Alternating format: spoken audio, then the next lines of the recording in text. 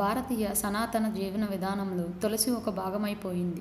హిందువులు తులసిని పూజల పరంగానే కాకుండా ఆరోగ్యపరంగానూ ఔషధంగా ఉపయోగిస్తారు. ప్రతిరోజు తులసి మొక్కకు నమస్కారం చేసి తాకితే శుభం కలుగుతుందని పెద్దలు కూడా చెప్తుంటారు.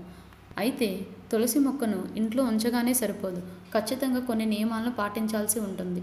తులసి చెట్టు ఆకులను ఎప్పుడు పడితే అప్పుడు తుంచకూడదు, అలాగే ఎప్పుడు పడితే అప్పుడు దాన్ని తాకకూడదు. తులసి ఆకులను ఏకాదశి రోజు, ఆదివారం రోజు రాత్రి సమయంలో మాత్రం తుంచకూడదు.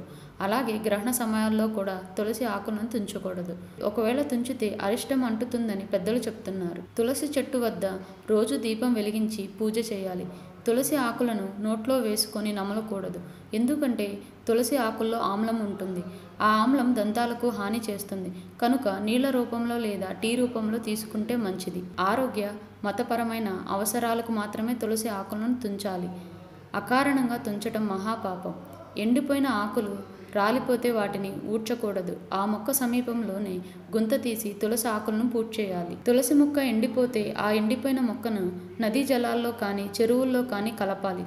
అలాగే ఎండిపోయిన తులసి చెట్టు ఇంట్లో ఉంటే మంచిది కాదు. ప్రతి ఇంట్లోనూ ఎంతో పవిత్రంగా పెంచుకునే తులసమ్మ బాగా పెరగాలని బియ్యం కడిగిన నీళ్లు, కూరగాయ మొక్కలు, ఫలాలు, తొక్కులు వేస్తుంటారు. అలాంటివేవి కూడా తులసి చెట్టుకు వేయకూడదు. నిత్యం దీపారాధన చేసే తులసి చెట్టు వద్ద అలాంటి పనులు చేయటం మహాపాపం.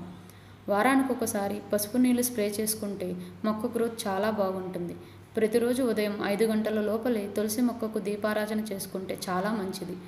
తులసి మొక్క బాగా గ్రోత్ ఉండి బలంగా ఉండాలంటే 5 ml ఆవు మూత్రం తీసుకొని ఒక మగ్గు నీళ్ళల్లో వేసుకొని నెలకోసారి తులసి మొక్కకు అందిస్తే గుబురుగా పెరుగుతుంది.